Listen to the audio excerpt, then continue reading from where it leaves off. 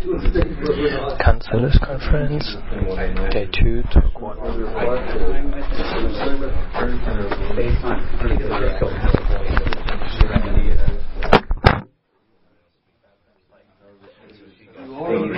Yes, and I really like that. So I didn't want to... I know the website is like that. I didn't like it. Here's the time of the one that we went to. Want to go to a conference with a bunch of guys? Oh, someone comes to that. I have to admit, when I read it, when I read it, I didn't think it was very good. So I didn't think it. But anyway, she felt. It's very important not to make. I mean, I think I've been active in trying to say we all want. Maybe I'll commit to not. I don't want a crowd. Oh no.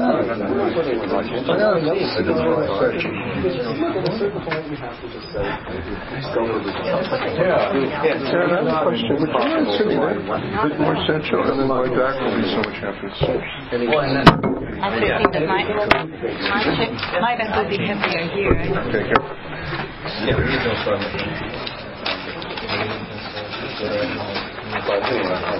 But this is, I mean, it's such a bizarre and haphazard way to do it. I'm getting mad at it. I noticed he actually got us. He went and got another woman, Alice. I'm pretty good that he got Alice. Yeah, it's not too bad, but I enjoyed this.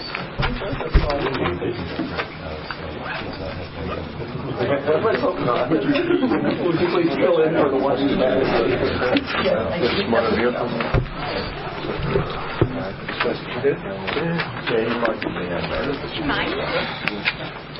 Sure, I went like that. Oh, that's good. Yeah, I think it's great to both of you. I mean, Prague's still nice. Yeah, it's about time for me. Coming back to I've been really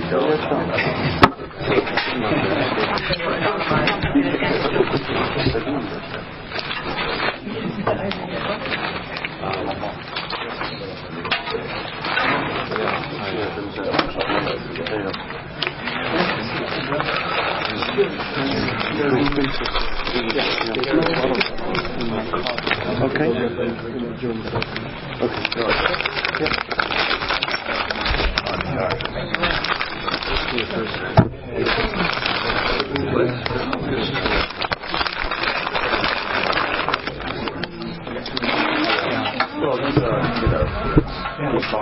Very interesting.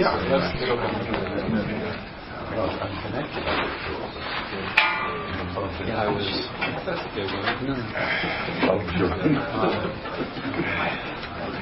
Yeah, she's. She said that she's worried that something she says might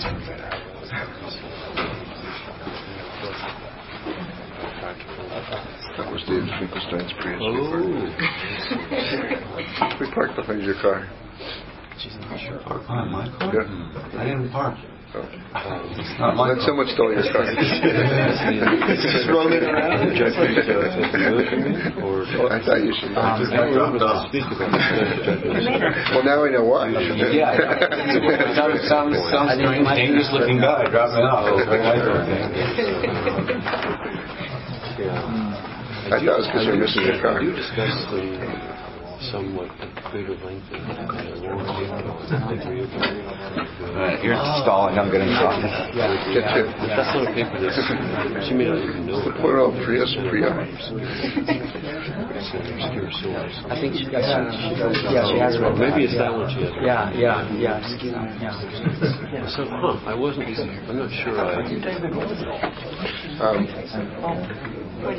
It's looking. David Welberry's, a terrible shame. There's been a lot of injuries for a conference. Usually have philosophers and people out. People whose flights were canceled and had to spend nights in airport hotels were the lucky ones.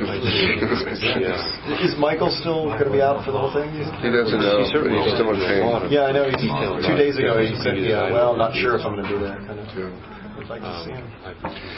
Okay, my first announcement is that I am not David Welbury.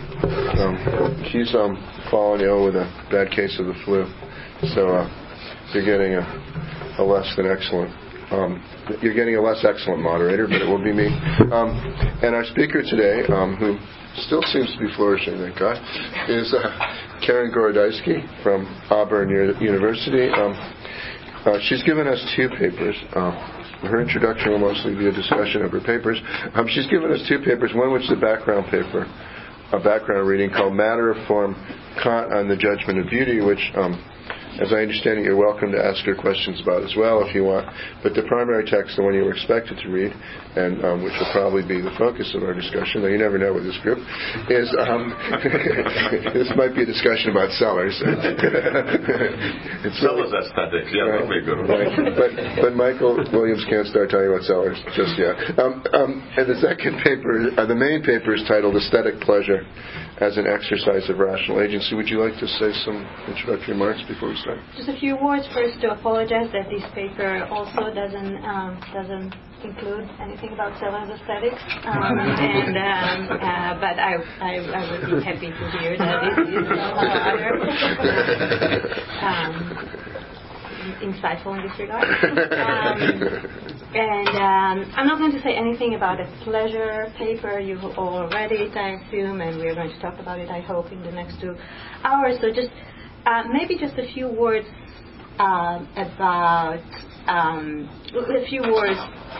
explaining why I burdened you with the possibility of reading 2 papers, not only one.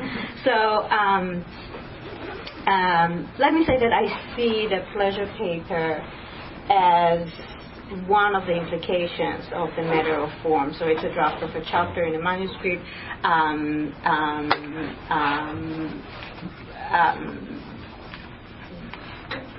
which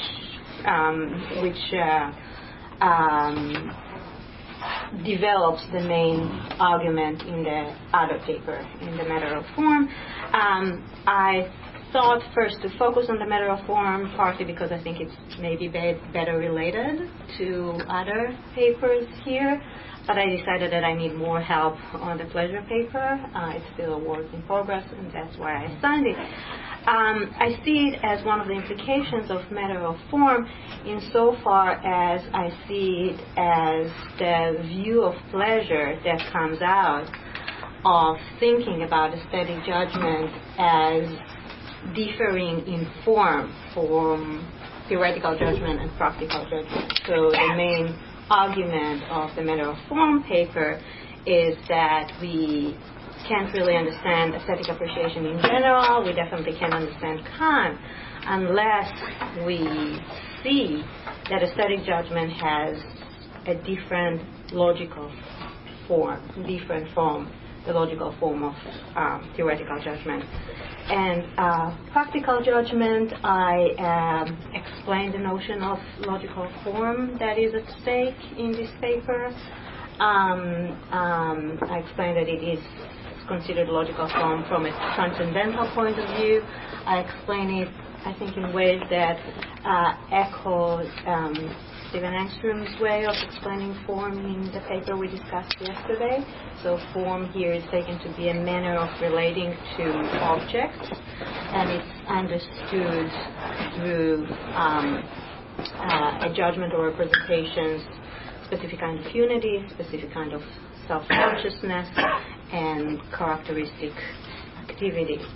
And I go on in that paper to show how the specific unity of aesthetic judgment differs from the unity of theoretical judgment in a way that suggests that the differences between them are not simply differences in content, as if one is simply about beauty and the other one is not about beauty, but really a difference, a logical difference, a difference in form. And I explained there too why the differences are not epistemological. It's not simply that only aesthetic judgment can give us access to beauty. We can make theoretical judgments about beauty too, so the difference between the two kinds of judgments is really not simply epistemological, but logical. So that's very, very, very briefly the background for that paper, and I'm happy to talk about that during the discussion. I should say we organizers are very grateful to you, Keren. I'm just looking around the room to make sure I can get away with this remark. Because the Frankie funds interdisciplinary conferences, and they also provide us with a space. And Kant and Sellars didn't actually look as interdisciplinary to them as it did to us. And we were really pleased with the title of your paper because it's the one thing on the program that suggests that we were reaching beyond our discipline. So, questions for Keren? Carl, start us off. Forgive me for just interloping here, but it was a pleasure to read your papers, and I think they're very Sellarsian and excellent. But I just want to press you on an old hobby horse. I'm looking at page 25. Of the aesthetic pleasure paper? Of the official paper, I think, of the aesthetic pleasure is the exercise of rational agency. And I like the paragraph in 25, which concludes about the importance of the consciousness of propriety and aptness, which is a theme that seems appropriate. And then you repeat what a lot of people say in the next paragraph. This does not render aesthetic pleasure a cognitive act in the Kantian sense of cognitive, and you've got the quotes there. This is the bottom of my 25, at least. It's near your footnote 36. And then you have a nice quote from the Metaphysic Dona. Pleasure is a basic property which cannot be reduced to anything. Listen also to the fact of cognition. So, just with that reminder, my question is whether even an aesthetic judgment, aesthetic pleasure, might not be just an exercise of rational agency, but even more broadly objective and conceptual than you explicitly say, because it's basically, especially given your distinction between two kinds of judgments of beauty, the one you're talking about is basically a perceptual judgment, which is always going to have a sensation factor in it. And therefore, in one sense, it can never be reduced to a faculty of mere cognition, which doesn't directly refer to sensations as such. I think that's what Kant's got in mind at first when he says there's that whole sensory side of us that can't be reduced to the fact of cognition. But that is compatible with saying that everything the judgment is about is something that, in maybe not in the Kantian sense of the term cognitive, but in the 21st century sense of the term cognitive, could allow us to say that even your understanding of aesthetic judgments, insofar as they involve propriety and aptness, involve a lot of conceptual and objective and cognitive claims. I was just hoping wonder if you explicitly agree with that, or you still want to find something wrong about using that kind of language. Good, thank you. Yes, I wouldn't want to subscribe to this reading of Kant. So I do think that aesthetic judgment on Kant's view is rational through and through, and it does involve notions of merit and desert and the idea of propriety. I think that it is grounded in responsiveness to reasons, specific kind of reasons, as I'm trying to spell out here. But I think it would be wrong to call it objective or to call it cognitive, even in the Kantian sense. So I think it's crucial to see in what ways it is subjective. And I think Kant is right at the end of the day to call it subjective. That doesn't mean, so the subjective here we need to remember, subjective does not mean that the judgment is not about the beauty of objects. That's not what Kant means, and he repeats quite many times that it is a judgment about the quality of the object. It just doesn't determine a specific property of the object, it determines the subject. It's also not subjective in the sense of having a private validity. That's how Kant distinguishes between judgments of taste and judgments of the agreeable. So judgments of taste are not subjective in the sense that they can be modified by the expression to me. So they are not true only of me, they are not grounded in any kind of private state of mind. So in that sense it's not subjective, for sure. But it is subjective insofar as the determining ground of aesthetic judgment is importantly not sensation, but a feeling of aesthetic pleasure, the pleasure in the beautiful that Kant wants to sharply distinguish from sensation. And that means that the act of making aesthetic judgment, in contrast to the act of making either theoretical judgment or practical judgment, essentially involves feeling. So judgments of taste are made in and through feeling. So feeling here is constitutive of the act of making aesthetic judgment in a way that they are not constitutive of practical judgment or theoretical judgment, even perceptual judgments, even colors, or even judgments of colors, and judgments of qualia. So even in these judgments, I claim, actual direct perception need not be part of the act of making the judgment, even if perceptual judgments are grounded or are based on sensibility broadly understood. They are not based on any direct perception of the object in the way that aesthetic judgments must be. That's one thing. I also think that Kant wants to say that the so-called predicative, and I insist on calling it so-called predicative unity in aesthetic judgment, the unity of the logical subject of the judgment and the term beauty,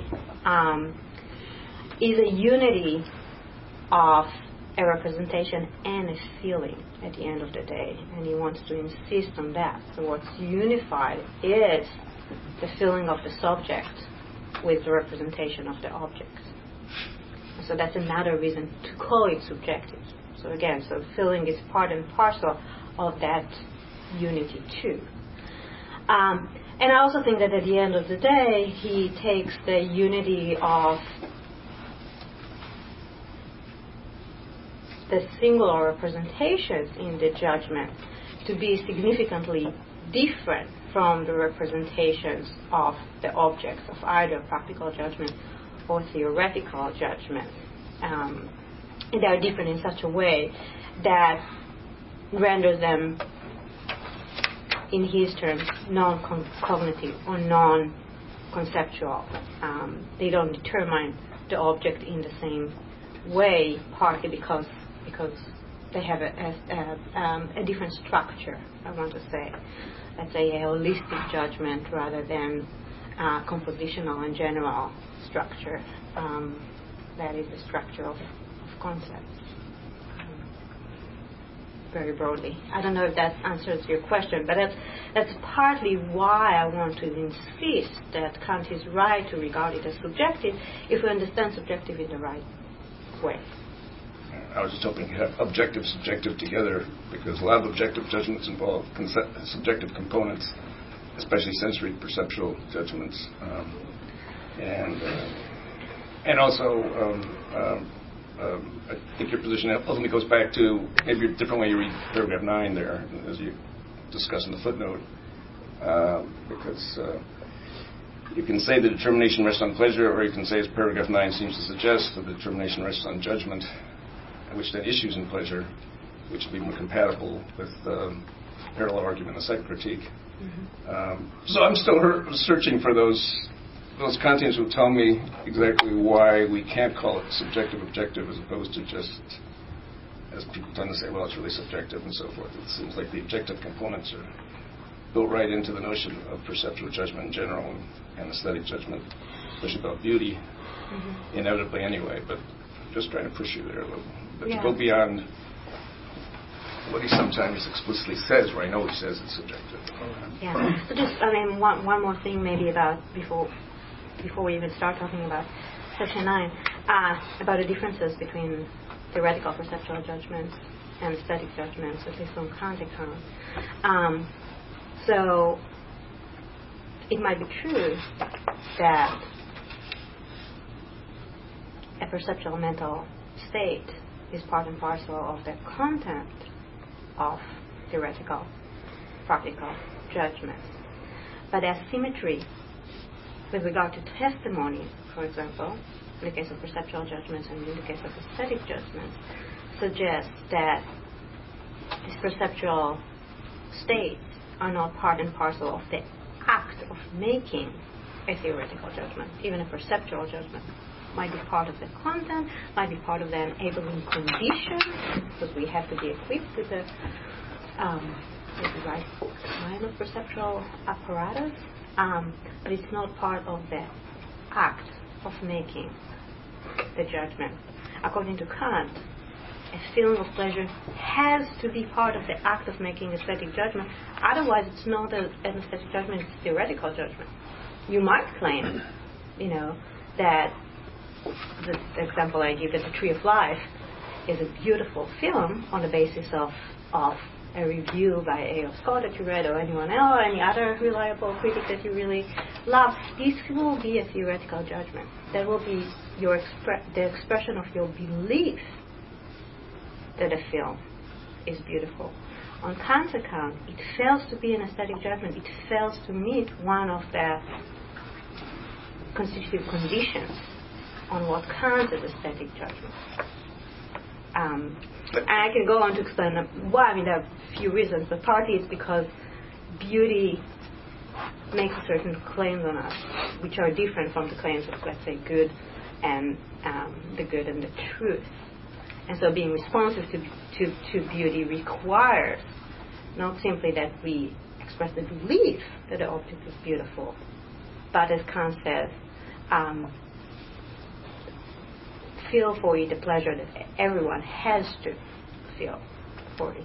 That's the last point, because I like your example, but I would say we can make a similar distinction between indirect judgments about, say, the redness or blueness or whatever, like a review of a film, and direct perceptual senses that it looks red to me or it looks blue to me or whatever. And there the aesthetic judgment and what I would call, in our sense, a broadly cognitive and conceptual judgment that the table is brown or whatever on the same plane, but I'll stop. Okay, so maybe it'd be helpful for me a clear sense of what are fingers and what are hands. That looks like a finger. That's a finger. That's a hand. And Steve? It was a finger. It's a finger. And then these two, the three fingers in this order are Johannes, Steve, and Mark, and then we'll come to you, Mark. Is that right? Okay, well, I would like to pick up, of course, on Carl's suggestion about subjectivity here. And I am with you that Kant insists that it is subjective, but I'm not sure about your reasons for it. So a way of reading him here would be that he is, especially in the introduction, very careful to distinguish between the use of the representation for a cognition and the mere sort of concentration on the representation of the object. And one could put this by saying he's not necessarily talking about the object as an object of potential knowledge or cognition, but in aesthetic judgment we are simply concentrating or interested in the form of the representation of the object. That is his wording for it. And so directly from there in the introduction he says, okay, since we are not interested in cognition but merely in the representation as a representation of the object which has a certain form, the whole aesthetic judgment is becoming subjective, because there's nothing, we are in a way not relating in the right way to the object in the case of aesthetic judgment. So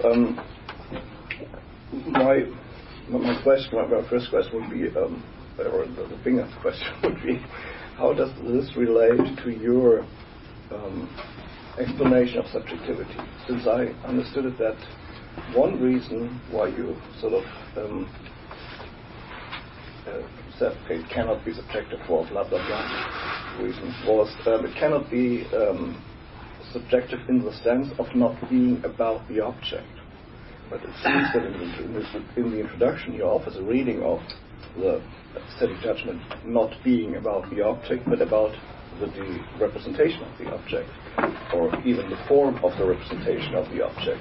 So that would, in a way, do the trick without referring to the more complicated suggestion I took you to make, and so I would maybe this sort of coincides, but I don't see it now, so I'd like to hear. Yeah, good, thank you. Yes, I'm very careful not to ascribe to Kant the view that aesthetic judgment has nothing to do with the object. Okay? I think that the responsiveness is a responsiveness to the object insofar as it corresponds to our mind in a certain way, to our mental capacity. So the claim that aesthetic judgment does not determine any property of the object is partly the claim that it is never made sort of independently of our own capacities, not independently of any private state that you or I might feel, but independently of our kind of mindedness in general.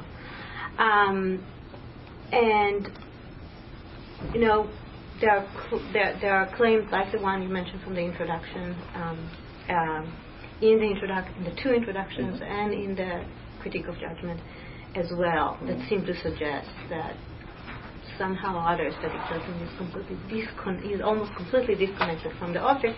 There are other quotes, other passages. There are at least as numerous, I think, in which he insists that aesthetic judgment is still a judgment about the object.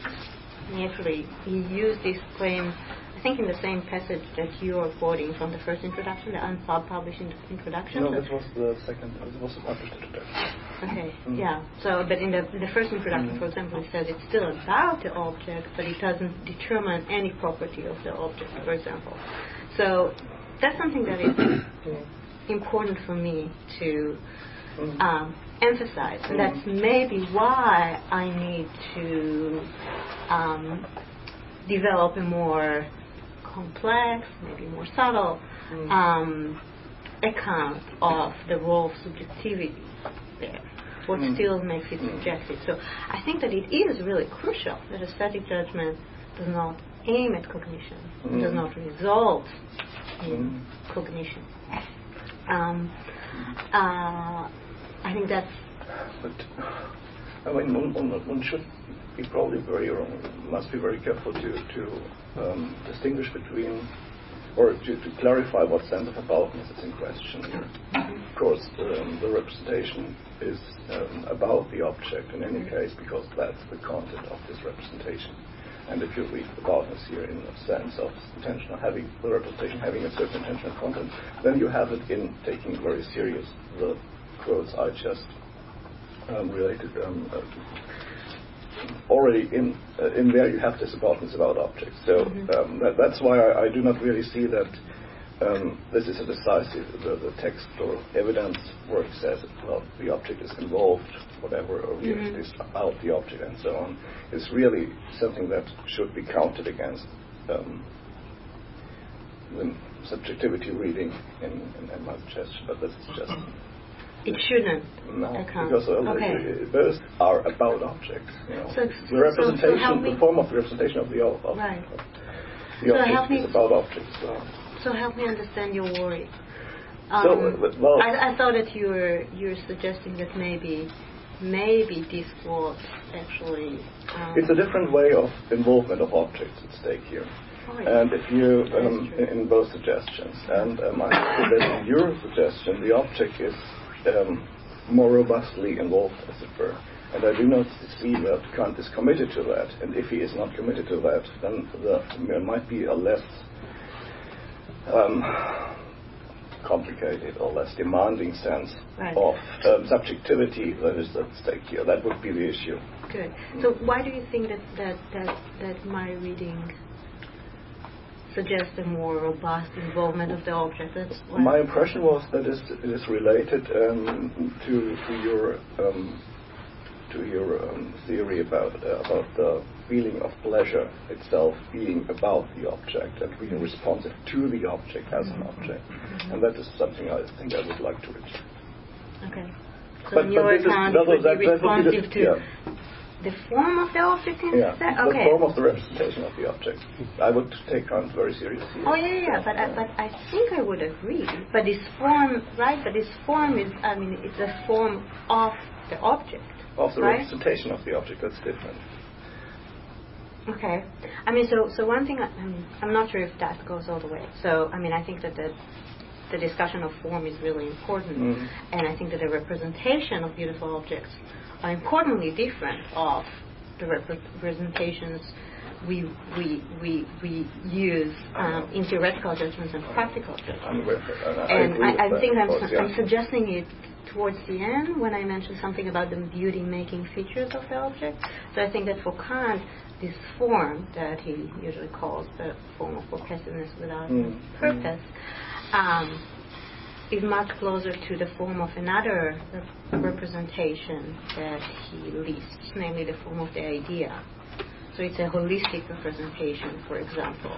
It's a representation in which the parts and the whole are reciprocal. So you can't really understand the parts of any beautiful object without actually seeing how they contribute to the beauty of the object as a whole, and you don't see the beauty of the object as a whole independently of seeing how each part exactly contributes to the whole, for example. And that's partly why beautiful objects cannot really be determined by concepts. Concepts have a different kind of structural unity or representational unity. So I think that the talk about form is very important for me. I don't want to undermine that. But it's a form that relates to the features that make the objects beautiful and the way that they correspond to our minds. So I don't know if that... Well, I think we should come back to that, because that was tends to be more like a hand. Okay, so you have preserved a hand. Okay. All right, this is a thought that occurred to me in connection with Carl's question that involves this paragraph here on 25 and 26.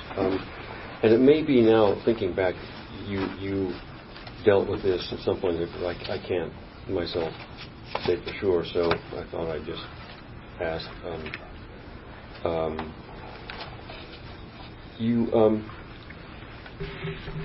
I'm curious to know a bit more about how you understand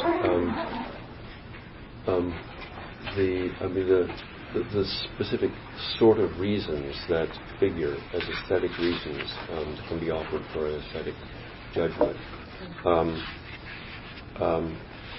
And I guess I'd like to just have a bit of a clearer sense of how you're understanding reason here, or a reason for a judgment that sets out how it is or isn't related to reason in the sense Kant will use characteristically when he speaks of reason as the highest cognitive power, distinguishes from the understanding and judgment. I'm just thinking of the way in which aesthetic judgments in the of beauty, in the first instance, seem to involve the faculties of understanding, evidently not reason, and imagination, without any concepts involved. When you speak of aesthetic reasons, do you have in mind reasons that were given even in the case of such judgments where there are no concepts in play, according to the account as it's at least presented in some of the passages? I'm thinking of the pure judgments of beauty as opposed to the impure, the primordial case. Could you say a bit about what an aesthetic reason, how it's related to the faculty of reason, and whether it's in play even in this primordial case? Yeah, good, great. Yeah. Let me start by saying something about aesthetic reasons and the way I think they differ from theoretical reasons and practical reasons.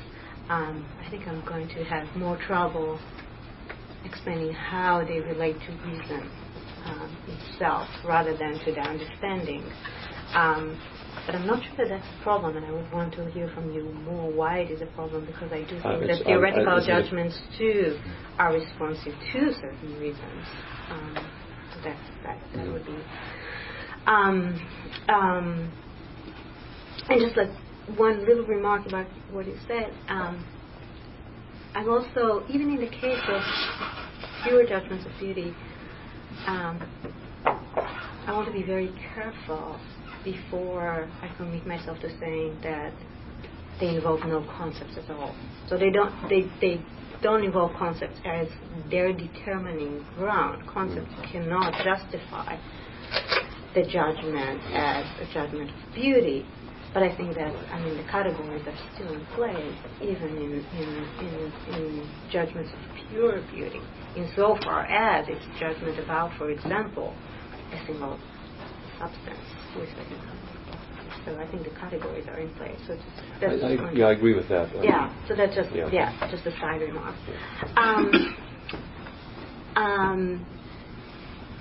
So I do think that even in this case, I can ask you. So why do you think that the sunset is so beautiful? And you say, oh wow, it's because of the particular shade of purple and the way that it changes from purple to red. There are aspects of the object that you are responsive to, even if you're actually incapable of articulating them. And I take those to be the reasons that your aesthetic pleasure is responsive to. But they are not reasons for believing that the object is beautiful. Okay, so they are not, we might say, evidential reasons. They don't give you an evidence that you can just give someone else as the basis for grounding this other person's judgment. They are also not practical reasons, I want to say. They are not motivational. They are not reasons to go and see that the sunset is beautiful. But they are what I call reasons for appreciating. So reasons for seeing that it's beautiful and feeling pleasure for it as beautiful. So that's just sort of the beginning of the path. Of course, it's really important too that those reasons are reasons for appreciating this specific sunset.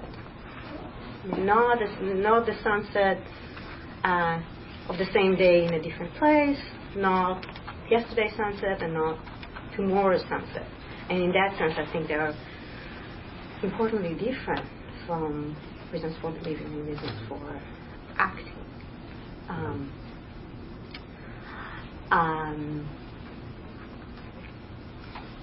How are they related to the faculty of reason? I'm not sure. I don't think that reason, it seems that at least on Kant's account, when it comes to judgments of beauty, say, no judgments of the sublime, reason does not play an important role. So the lawfulness comes from the interplay of the understanding and the imagination. And that, I think, what explains the capacity to be responsive to anything at all, and to see it as lawful, as something that you should be responsive to. Again, that's complicated too, because there's no sense of objective ought there, and you're not determined. There's no determination to feel this pleasure, and you cannot compel anyone else to feel this pleasure unless a person actually sees and feels the same thing that you do. You can help that person do it. You can help the person, stand towards the sunset in sort of the best possible way to see what you see and to feel what you feel. But you can't say, well, that's what the concept of beauty means, right? That's what it means to be a beautiful sunset. It's just to have this color. You can't do that. So there is a lawfulness there. There is responsiveness to that which deserves displeasure. And you can claim that, but you cannot explain this kind of desert in terms of any general concepts or any general principles. And in that sense, it's not related to reason, I think, at least in part. Rationality without reasons, like lawfulness without law. Yeah, rationality without general reasons or something like that. Yeah, I think he is pushing in this direction. I mean, otherwise it's really hard to see why he thinks that pleasure and displeasure are entitled for a critique. Why he thinks that they are a priori and they're grounded in the principle of the power of judgment. I think that we have to think that with the third critique, the third critique is not simply a sequel to the first two critiques, but really a call for us to rethink rationality in general and to understand that we can understand rationality on the model of theoretical rationality, and then think that somehow practical rationality and aesthetic rationality are some kind of weird species. We need to rethink rationality in light of the similarities and differences between the three domains. So it's a peculiar form of rationality, but it's peculiar partly, I think, because of our, I don't want to say prejudices, but because of our traditional ways, very ingrained ways of thinking about rationality throughout the history of thought.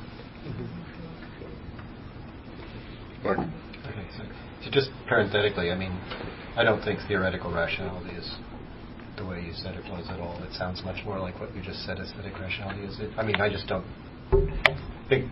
And I actually have always thought there was a kind of structure that you were supposed to see that. I'm not going to argue about Kant with you people, but my view was always that when you read the third critique, you went back and applied it and saw that you misunderstood all these other things. But leave that.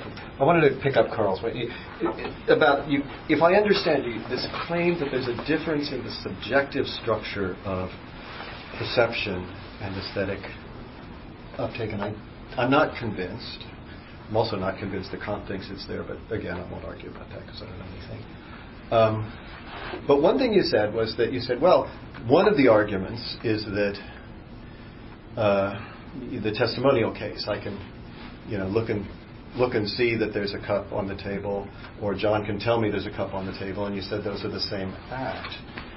But that just seems to be a prejudice that's clearly false. Just because they're expressed, can be in the right context expressed by the same grammatical sentence, doesn't mean that a cup's on the table, whether seen as a speech act or whatever mental thing is going on, and there's a cup on the table because John told you, are the same act. And if you want to put it in a grammar, we have a way of formulating it such that it patently is a cup. You can't get entitlement to a cup from John. Precisely. It explicitly expresses the first personal receptive uptake of the act that nonetheless calls on other licenses declaratival consequence. So which seems to me to be precisely the structure of the... Now forgetting about the feeling part, that's a different issue. But precisely the claim is that it's only an aesthetic judgment if I receptively give uptake of the right sort to the painting. There's an actual painting on the wall that makes it easy. But when I do that, it calls on others to do the same thing. It seems to have precisely the same structure as an act of expressing an observation. If I say lo, a white cup, I'm calling on John to also look at it, recognize that it's there, not believe it on testimony. He can't do the same thing by believing it on testimony. So I don't. So you have this kind of, as Rebecca and I put it, the subjectivity on the input end. It's essentially first personally receptive on the input end, but the normative consequences of performing the act properly are objective, if you want to use that word, but they're agent neutral. There's an agent neutral entitlement kind of. So I don't see anything to distinguish perceptual receptive judgments and aesthetic judgments in this subjective-objective structure. They seem to me to be exactly the same. I always kind of thought Kant wanted us to learn that about perception from the third critique, but again, I won't. Whatever. I'm not going to fight about what Kant said, but it seems to me that's true. Okay. Good. So let me see if I get your point. So you're suggesting that perceptual judgments, theoretical perceptual judgments, cannot legitimately be based only on testimony, independently. It's not a well, there is a kind of act. It's called perceiving, and in the public world, called, you could put a word for it, called an observative, but an expression of observation, a low a rabbit kind of things. And those kinds of acts cannot be warranted by testimony. No. Mm-hmm. Okay. Good. Why not? So now I'll go. I can't claim, because part of what you're doing when you say low a cup is expressing that you have first personal receptive uptake of the cup. And I certainly can't get an entitlement to express my first personal receptive uptake of the cup from John's telling me that there's a cup there. And it's straightforward. So here is one way to see the difference. Granting that that's true. This is one way to see the difference between those judgments and aesthetic judgments. So, in aesthetic judgments, the point is not simply that you need to be affected in the right way by the object, and so have the right perceptual uptake. That's, I think, not the issue that really interests Kant. The issue is that you're simply not responsive to beauty as beauty calls for, unless you feel this pleasure for it. That's why I don't think the pleasure is a different issue. Okay. I don't think so. I think that thinking that it's a different issue is actually thinking about aesthetic judgment as conjunctive in some sense, thinking that it is the expression of belief, and then there is also this weird thing that is pleasure. I think that's partly why I'm trying to say, no, it has a different logical form. It's not just a... No, but I think these, I would quibble a little bit about calling it logical, but I think there's a different form to a perceptual expression versus a mere statement with the same content. And it's right, epistemologically terribly important that observing a cup is different from merely knowing that there's a cup there, partly because all of your empirical judgments have to be based upon these, and otherwise you have nothing to say about what makes them different. If you reduce the perceptual act to judging that the fact is true, then the question, why should we base our knowledge on that?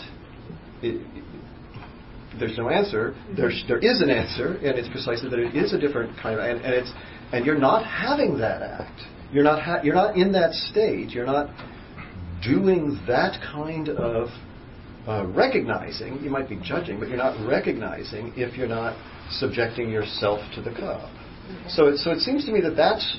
I'm not saying they're the same, but that structure does seem to me to be really importantly in common between the two.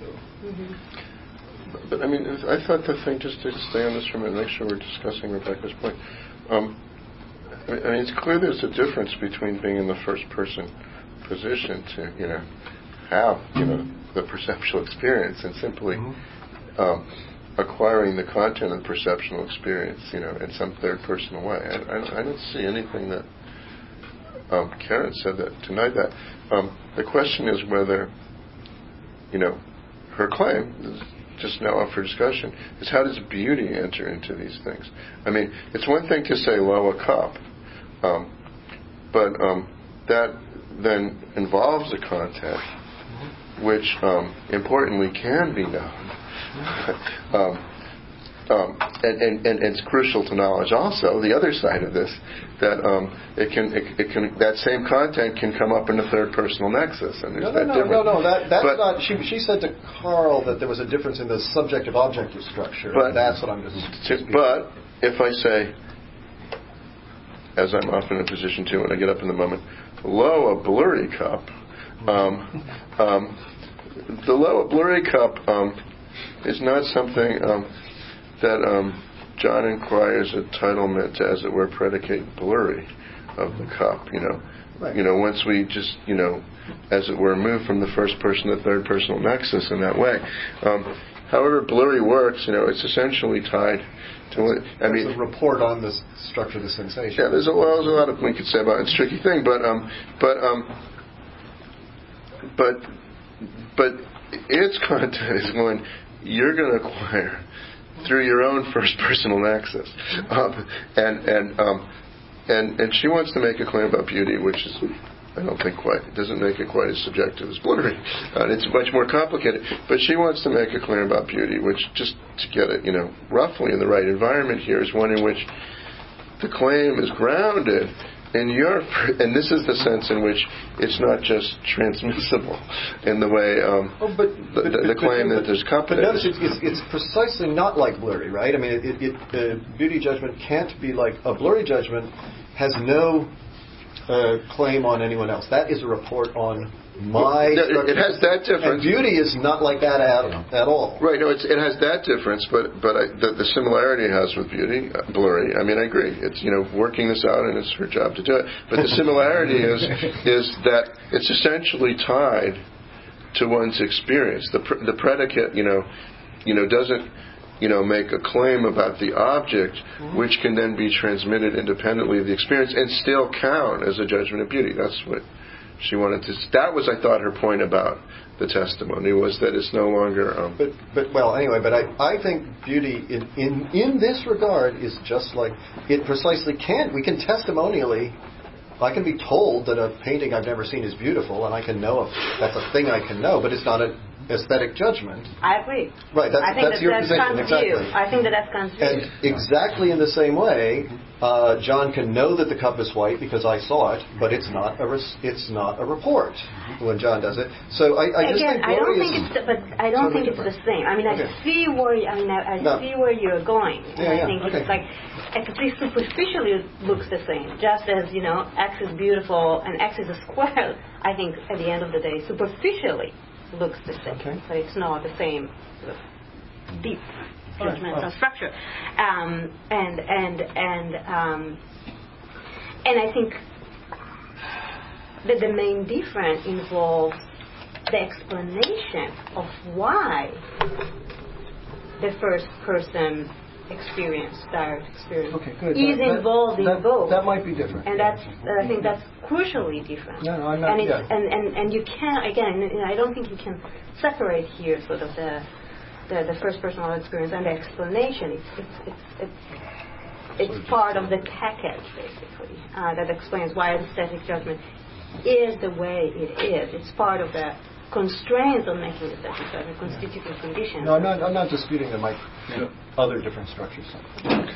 Maybe, just a quick more. Maybe it's just simply not a good idea to invoke the testimonial case, because they seem to be analogous in this respect, and that this analogy you're up to rests somewhere else. So, just as a general matter of strategy. I mean, I think the testimony, the predication of cup, your entitlement to that survives the fact that we're no longer in the first personal report nexus.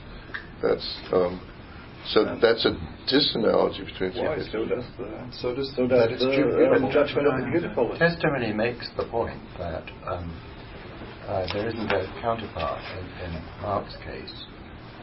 Way of using the notion judgment of cupwood. The counterpart to Kant's way of using the notion judgment of beauty. There wouldn't be any point in saying I'm not going to call it a judgment of cupwood unless it's a low, expressible with a low. There would be no point at all in that. Whereas there's lots of point in saying it doesn't matter that there's some content that I can get from the testimony of A.O. Scott. That's not a judgment of beauty. Yeah. Yes, that's right. That's something like that. Thank you. So I'm going to make a procedural suggestion since we're approaching the end of the first hour. We have 2 more fingers on this, Thomas and David, and then I suggest we close the queue on the first hand so we can get to the other hands and thank the people with the hands for their patience. So Thomas and David. Yeah, this is just a request for clarification on something that came up in your exchange with Steve. So you both agreed that in an aesthetic judgment the categories are in play. I think that was the locution that was used, and I would just like to know how I'm supposed to think about that. I mean, in what way they are in play. And I mean, here's a reason to think that it can't be right. Categories can be deployed either theoretically or practically. Practical deployment seems out of the question here, since this is not about determinations of the will. A theoretical deployment would represent, the theoretical deployment of the categories represents something as an object in nature bearing natural properties. If that were what's in play here, then beauty would be a natural property, which I take it is not. So, is there a third deployment? No, I think it's a theoretical deployment, but it's not determining the beauty of the object. It enables you to make a beautiful job. I mean, unless you see a paint, I mean, unless the category of substance, for example, is presupposed, I want to say, you can't say this painting is beautiful. I mean, there would be no this painting here. So just in order to even regard the object that is judged to be beautiful as an object, not even of a certain sort, but as an object, the categories have to be presupposed. I think that I think needs to be presupposed if you can actually compare different aesthetic judgments to one another, or if they stand in certain kind of logical relations to one another, relationship implications, etc. So I think this is presupposed, but that has nothing to do with basically with the judgment of the object is beautiful. That's the main thing, and Kant repeats it again and again, that concepts cannot determine the judgment of beauty. They cannot be the determining ground of the judgment. But that doesn't mean that they play no role in aesthetic judgment. And the experience, which is the background conditions of the experience. Yeah. Exactly. But maybe the question is precisely what is a this? I mean, the this is not given. You assume that this is given. Painting, you mean? Yeah. So in what sense do I assume that it's given? But we have the this. We know what we are talking about before the judgment. Yeah, it's presupposed. Again, it's presupposed. Yeah. It's not I'm denying this. Okay. So you think that aesthetic judgment is determining the this, basically. That's why everything you say basically is an expression of this, that we don't have this is before the judgment. Mm-hmm. And so the judgment is the emergence of the this. Think about symphony. Listening to it, it's more, it's more less obviously an object. I mean, if you can't aesthetically respond to a symphony, I doubt you can even identify one. Exactly. Performance and the sound. Good.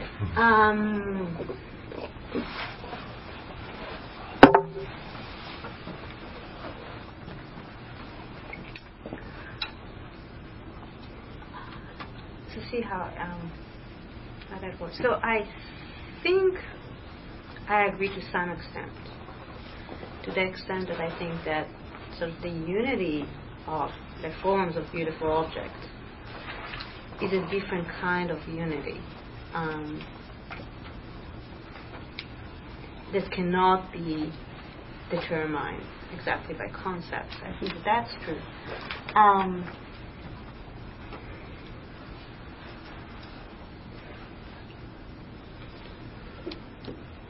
But I think that some categories have to be in play, even in order, to see something as colored. That's not anything that sort of the free imagination and the lawful understanding can explain independently of the sort of the axioms of the third critique. So, I mean, maybe there is a difference between individuation in the aesthetic case that requires exactly what Kant calls the free harmony of the faculties, but there are still enabling conditions that have to come from the categories that cannot be supplied by the power of judgment. It seems like if I understood a Rod's point, but maybe I don't.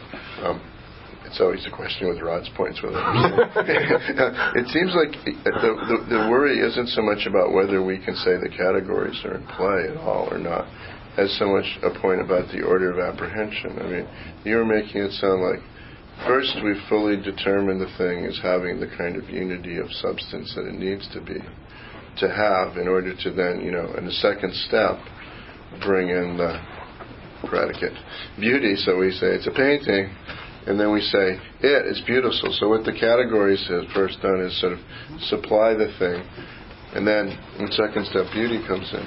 Whereas Rod's thought is the nexus of the this and the beautiful come together, and that could still be consistent with your thought. Excellent. That if we have unity of experience here, at some level there'll be things to say about the this which will involve theoretical cognition, and therefore the categories will be in play. But it seems like Rod's real worry wasn't about whether the categories in play or not, but some picture of how, in order to get them clearly in play, you had a certain story about the order of apprehension. Excellent. Yeah. No. So I misspoke if I implied, sort of the former, that two levels picture. I don't think that's the right picture of it. Definitely not. Seems to go against some of what you said. So I completely misspoke if that's what I implied. Last finger. No, you and John covered my finger. So, okay. Sorry about that. Sorry. Matt! Are you still here? Yeah, it could have been finger. Okay, then forget it. We closed the queue on the finger. It could have been a finger in the sense that it could have been a follow on Steve's question. I was interested also in the sense of reason at issue in talking about aesthetic reasons. I guess not so much from the point of view of Kantian systematics, but just I wanted to understand, or I wanted to know if you had more of a kind of systematic kind to say about in what sense these things are reasons. I mean, it is a striking fact that we, argue about topics of aesthetic judgment. We adduce considerations, right? It's also striking. It feels right to say. I think this is a rough statement of something you say that somebody can make an argument about a certain object of potential aesthetic appreciation. I can accept that all of the considerations adduced are true, and that this is a reasonable form of argument to be bringing to bear here, and nevertheless I can refuse the conclusion without being refuse, not merely not accept it, but not be moved at all, right? So it's hard. I mean, if the root idea of a reason is some kind of ratio of proportion between the things that are given and some conclusion, it's harder to see relationship here. It's harder to see what the kind of proportionality is. And I wondered whether you had more thoughts about this. And the other thing, I was thinking about the tree of life, which. I feel ambivalent about. I love Malik. I've had profound experiences, and I want to defend him, against his misunderstanders. On the other hand, a friend said to me at some point, "Don't the central scenes of family life look like advertisements for furniture polish?" And that's a good polish. It nags at me, and so there's something I have to deal with, right? In whatever what is the relationship between that and the evaluation of the film? It is an aesthetic reason, I guess. You know, I mean, if you could call it that, but it looks more like it's look at it this way, not here is something in the light of which the conclusion is proportionate. Some aesthetic considerations can just be false. That might be one of them. Well, okay, look, right. I know but in general, put two next to each other and see if they still look like. In general, if that's a paradigm of a kind of thing that could appear in aesthetic argument, it looks like it has a different relationship to the judgment than reasons standardly do. Yeah. Yeah. Great. Excellent. So I mean, that's partly why I wanted to present this paper, because that's what I feel. You know, I'm still trying to work out. So good. Yeah. I think you're completely right. I think you had in mind. You know, I give one example of two judgments of a performance. One says, "Wow, it was an amazing performance, so precise." The other one says, "Yeah, it was so precise. That's exactly why it was so like mechanical. It just was a terrible performance, right?" So these argumentations, these reasons, it seems, are not independent of something like first-person appreciation. They are not sufficient on their own for reaching any kind of conclusion without appreciating on your own whether they actually contribute to the beauty of the work or to the ugliness of the work, basically. So I completely agree about that. And so why to call them reasons? So I think what I'm trying to do here is sort of resist that. And I also say, you know, it's not a basis for any inference. There's no, basically, it doesn't have the same kind of sort of premise and conclusion relations. So I think I'm trying to resist the idea that this is the only model for reasons. So I'm trying to suggest that. But why preserve? I mean, one thing to say would be, you know, considerations can be brought to bear in a way that does not reflect an operation of reason, but something else. But I mean, you're in wanting the term reason to span these several cases. You're, you know, I take it wanting to commit yourself to a common genus, right? And my question is about how to think about the common genus and whether, you know, there's sufficiently close connection with, you know, what's classically thought of as a reason relation. Okay, excellent. So, I mean, I have a number of things to say here. Yeah, I want a common genus, but I think, you know, I'm trying to think about the genus along the lines of what Anton Ford calls categorical genus. So the grasp of the genus is not prior to the grasp of the species. So only if we see what aesthetic reasons, practical reasons, and theoretical reasons are, we can see what reason in general is. I think that works also in terms of judgment here. But it doesn't mean that I don't want there to be important commonalities that allows us to regard reason as the common genus here. So I do want that.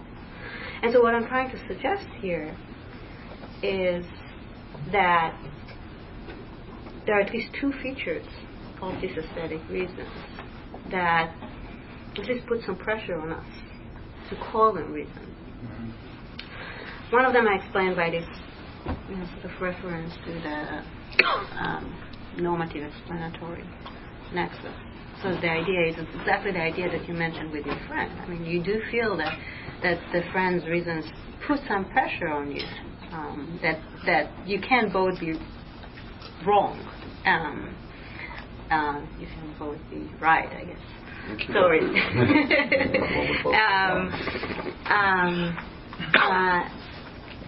And the idea is that what explains your specific love of the film at the end of the day is normative. You take it also to be the reasons for which your friend has to find the film great. and the other way around. He seems to think that his reasons for not liking it are reasons that you should subscribe to. So what explain your specific judgment and your specific state, you take to be also normative. It has some kind of normative force. These are the these are. I mean, it's hard for me to use a different word, but these are the reasons that everyone that should basically shape everyone's state and everyone's judgment. That's one, just the other feature. And the other feature is the feature that I maybe completely illegitimately adopt from you, and that's the relationship of actuality and endorsement there. And Kant seems to suggest in making different kinds of claims, I mean, the primary of which is the claim that aesthetic pleasure is made in and through reflection. It's the pleasure of mere judging. That the pleasure itself, that actually feeling the pleasure, is itself a form of endorsing it as proper to its object.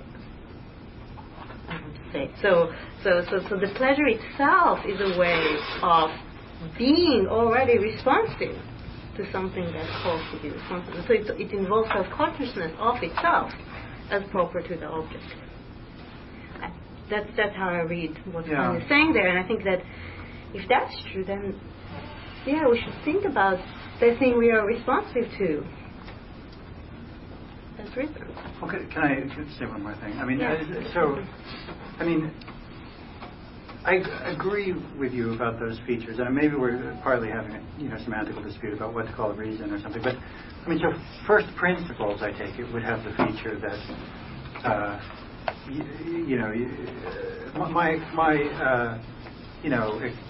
the actuality of my conviction in a first principle is grounded in my seeing the first principle as to be endorsed, but not on the basis of something else that rationalizes it. So we need a sense of as it were operation of the self-conscious power of cognition or whatever, the self-conscious power of judgment, not cognition, that is more general than the idea of something done for reasons. The thing that seems to make the idea of reasons attractive is this fact that we can argue about the question. Mm-hmm. But I was just wondering, I mean, might we think of that arguing as more like to look at it this way stuff? I mean, in the case of perception too, right? You can try to bring somebody around to your way of seeing, not necessarily by giving evidences, but by saying, I don't know. Good. So, I mean, I think I see your point, and I think I'm saying at some point, I'm not aware of it, at some point I'm saying, so those kind of reasons are not given as proofs or something like that, but guidance of perception, right? So I use this title. I think that's true. I'm still not sure that excludes their nature as reasons. That's how since John's finger is particularly wiggly.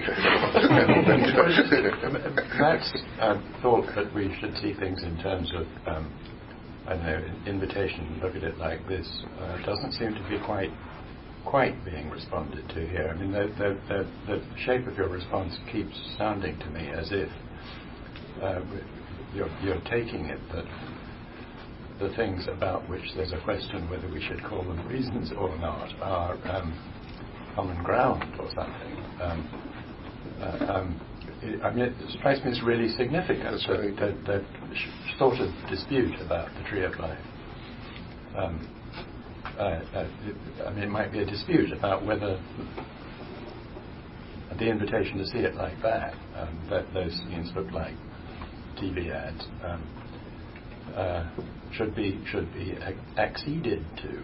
So it isn't that there's some bunch of considerations which have some kind of relevance to the aesthetic pleasure, and the question is whether to call that kind of relevance I thought Matt's point went deeper than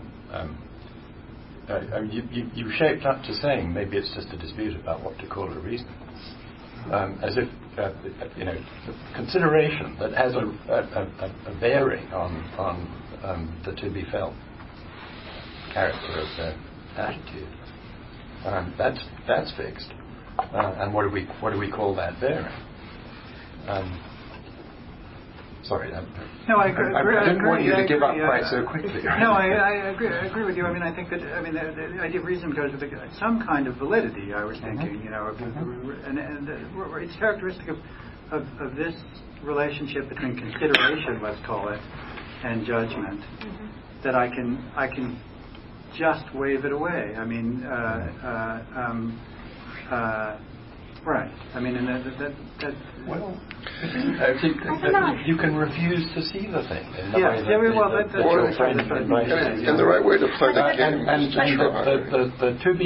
the thought about the to be feltness of the aesthetic pleasure extends, right, to the to be acceptedness of the thing that the friend says. I agree. That is offered as suggesting that you shouldn't be feeling this aesthetic pleasure.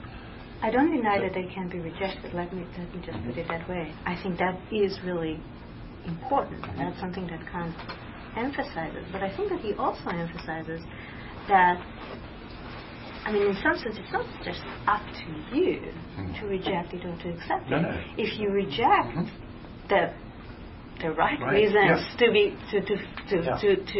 feel disinterested pleasure to it, it's some kind of failure on your part.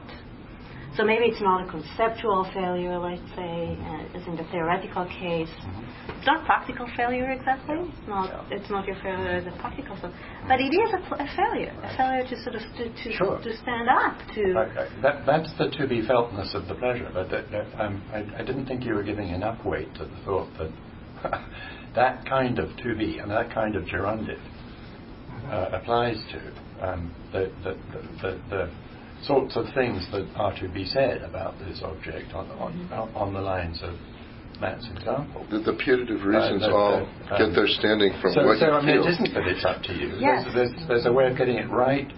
The friend is wrong and Matt is right. I mean, or the friend is right and Matt is wrong. I mean, an argument might issue in a determination. Yeah, it's got nothing to do with the feasibility. Look at it this way isn't a reason. It's an orientation of you toward the thing. I think I completely agree. Right? I think I completely agree. That's why that's why I call aesthetic pleasure. I regard aesthetic pleasure as responsiveness to the question, what is to be felt? And I'm emphasizing, as in the case of testimony, that it is. I mean that you have to feel it in order to be responsive in the right way. So, I mean, I completely agree that, again, that sort of the reasons are not independent of what I called earlier appreciation or feeling. I mean, it's not simply that you can use the reasons to make your own judgment. I mean, it's only if you get to the point, as Kant says about the poet, the famous poet there, that you feel the pressure of these reasons, that you can make an aesthetic judgment based on that. I think that's completely true. I thought we were agreeing right up until the end, but the point is, this is not a reason. Yeah. But I did think we're kind of flattening now. I mean, I like the point that, I mean, just to be fair here, I mean, I like the point there's, something useful about the analogy between the kinds of considerations that induce an aesthetics and look at it this way. But there's interesting criticism doesn't just involve 37 remarks of the form. Look at it this way. It does have argumentative structure in it. And that, I think, is consistent with John's point, that ultimately all of this goes back to articulating a possible experience, which you have to have. But it could, if someone really thinks, that these things look like, commercials, for furniture polish, then you start talking what such commercials look like, and you describe that in some detail, and you lay it out, and then you describe this thing in some detail, and so you're going to have, structures. If it's a more interesting reading than just the description of the scene, you're going to have something that's going to say, in this and therefore and then and so forth, and you'll articulate, a large structure. And with this experience, you articulate a large structure. And so, it's not just going to be, an orienting remark, but that I think is all consistent with the thought that ultimately. I think Matthew was saying there weren't other things that were reasons, just that there's also these things that are pretty clearly not reasons because they're imperatives. Right. No, I agree. I wasn't trying to change the fundamental shift. I just think we do flatten it a bit if we just make it seem like it's just orientation. Yeah. So, I think it's your turn, regardless of how many fingers crop up. I think there's probably been quite a bit of overlap now because I'm a bit interested in these aesthetic reasons. So then I think maybe I think it's much clearer now. So maybe you could go through your examples, like sort of a kind of a kit. Because I was puzzled by the tree of life and Downton Abbey stuff. We're not articulating as we're watching. I judged as X to be beautiful. We're feeling, and both your cases are kind of artworks representing there's a lot of different kinds of feelings going on. And then, we need to. What was part of this aesthetic feeling is that we could give reasons. I think you said you might not even be able to articulate them in one answer. But then I was thinking, the kind of reasons that you sort of, what one does in criticism, you start to list how they work. And I wonder then sometimes, when you go through that, you might, maybe only then is it really clear how one feels about something. I mean, I sort of worry that whatever it is I'm feeling, maybe or feel like, isn't so clear to me, and that after having gone through this critique, am I then passing another aesthetic judgment? Is it another feeling that is occurring after having given the reasons? Because you're sort of saying this is something that should endure, and it just, I guess it doesn't quite fit always with the phenomenology engaging with artworks, for example. Right. That it has that. Yeah, that's good. So I think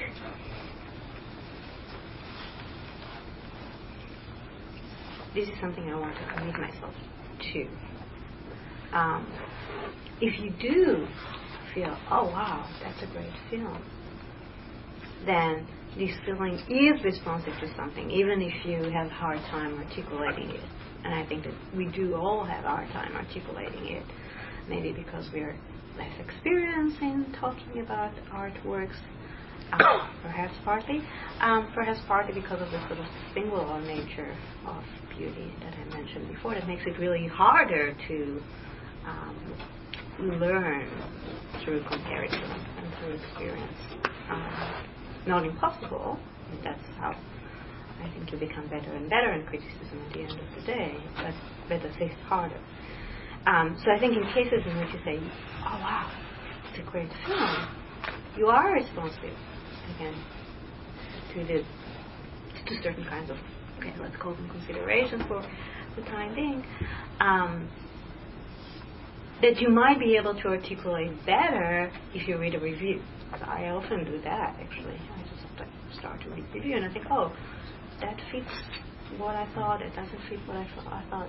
Definitely that. So reading more criticism can help maybe to articulate the kinds of considerations that your film is already responsive to. That's one case. And I think that if it is a proper aesthetic judgment, it has this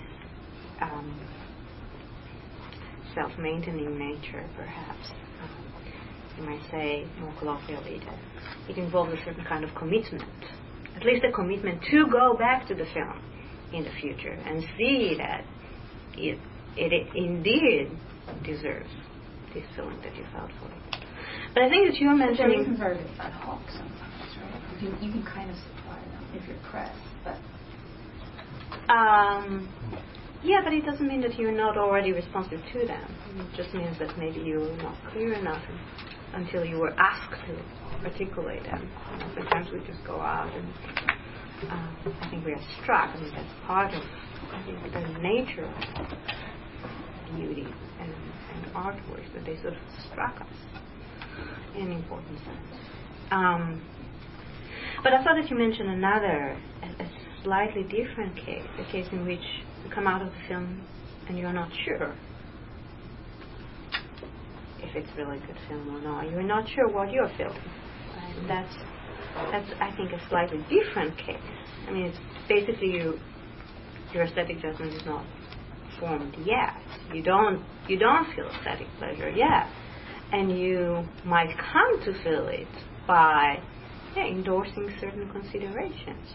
So I don't know if there's a change of feeling. I mean, I'm not clear on exactly what's the starting point, but it seems that you haven't fully formed any kind of aesthetic judgment, partly because you haven't really judged it on the basis of sort of proper aesthetic feeling. Part of my work, because I guess that a lot of times when I'm watching either Creole Life or Downton Abbey, maybe then the way that I respond to the work, I am actually not still passing aesthetic judgment. Mm-hmm. And that seems way too sort of cognitive to me. Like that's something that would only come into the picture after I start to articulate reasons and get really clear about what I'm really feeling. I see. I didn't see that that's where you were going.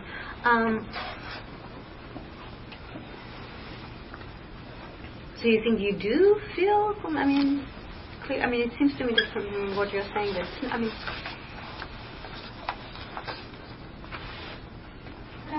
I thought that you were just suggesting that it's actually less cognitive. I mean, I thought that you're pushing in the other direction, saying that there are very few cases in which we fail to conclusively theoretically judge at least the objects around us. Maybe if we travel, we go abroad, we are in a sort of unfamiliar environment, and you might also say that it's less common in practical judgments. We usually make up our mind about what to do, although maybe not in my case. But I thought that was the way you're going, that you're suggesting that sort of there's a greater inconclusiveness in the aesthetic case that suggests that considerations or reasons work very differently here. I thought that was it. Yeah, I just wonder if on your model you think that you have an aesthetic judgment and then you could give reasons, but then when you try you fail, and then you have to reassess your judgment. Yeah, definitely. Yeah. I feel the way you're talking about this now, and the way this whole conversation is being structured, it feels to me like it's coming free of one of the main points of the paper about how, what it is to experience something's beauty is not, predicating a concept of it. I mean, think of a picture, and we have a non-aesthetic question of the picture. What does it represent, Does it represent Mark's cup, or does it represent something else? So I think it's a picture of a cup. You say why, I give you reasons. Now the role of the reasons, the judgment that it's a cup, that's fixed. And now the reasons support the judgment. And then if the judgment's fixed, then all the reasons do is, as it were, give one reasons to go back and check and to support the judgment. Or if you're not sure, then, the reasons give you a reason to go back and look. And so I'm uncertain whether it's a cup. Then, in that case, the reasons can change my experience. And I feel like we have the same model here. But now we're saying it's beautiful rather than it's a cup. But, if beauty works the way you said it does, then it seems to me that my experience of the thing as, in the space of beauty suggests, something that, in principle could involve an infinite amount of articulation. And what the criticism is doing is not, just, giving reasons for that fixed experience is staying fixed. So he can now have that fixed experience of it as beautiful rather than cup. Rather, what the criticism does is continue to go back and allow me to explore its beauty. That, the criticism doesn't either have the role of confirming the judgment, but in no way altering the experience, or only altering the experience if I'm in a suspended state with respect to the question of whether it's beautiful. I mean, that seems to only fit if the judgment is something more like it's a compliment. It seems to me that what criticism does is precisely, as it were, allow us to, as it were,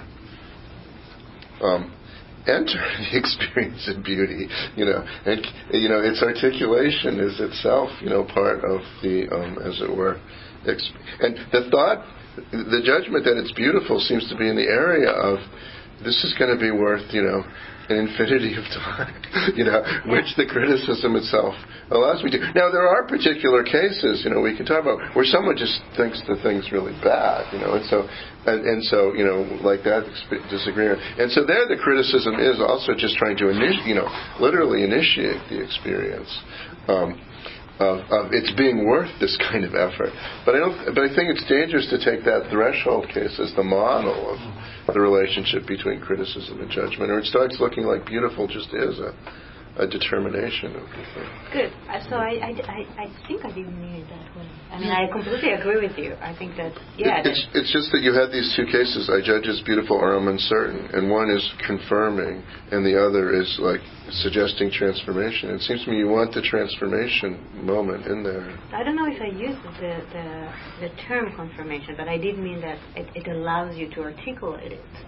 Definitely. I think that's the point of criticism. And I think that Kant does think that it's an infinite process, that you can always go back to it. Actually, if it's really beautiful, it will always strike you. Maybe... Well, it's just the infinite process is in the character of the experience, not just in how much there is to say. Once you had this momentary kind of fixed experience, that then turns out to be an infinite amount to say about. But I saw it was beautiful. I saw it had this infinity. Now I just got a ton to say. God, I hope I have time to say it all. It's taking back to the I agree. object. What I meant to say, I meant to sort of maybe distinguish it from cases in which you really don't know what to think. You're just, there are cases like that. And you go out and you say, at the end of it, I don't know. I don't know if I like it or not.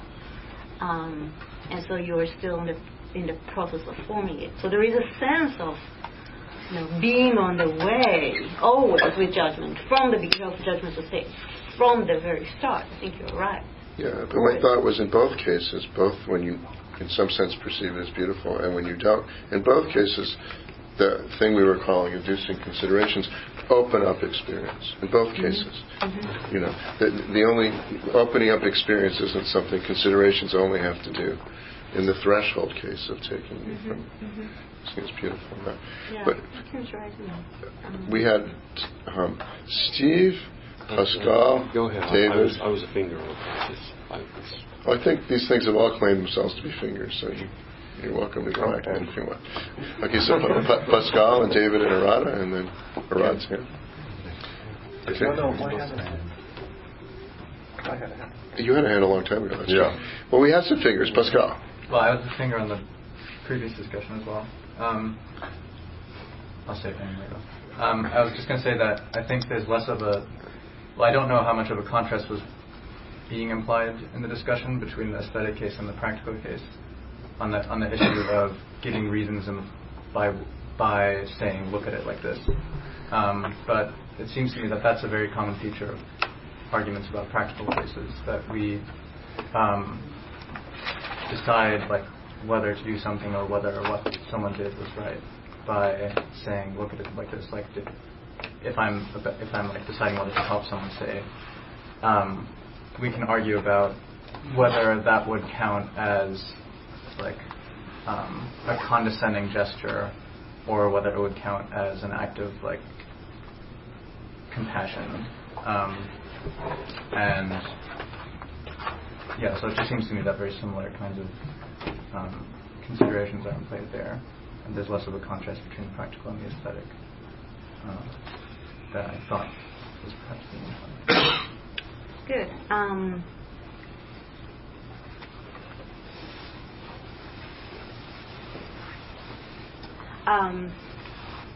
So I agree that, at least to some extent, many kinds of practical judgments or practical arguments require also, let's say, an invitation to see the action in a certain way, or an effort to describe it in a certain way. I think that's true. I think that's partly why Kant, for example, thinks about actions in terms of maxims. So it's very important, when you consider what action is to be done, that you give it an articulation, that you describe it in the right way, basically. I think that's true.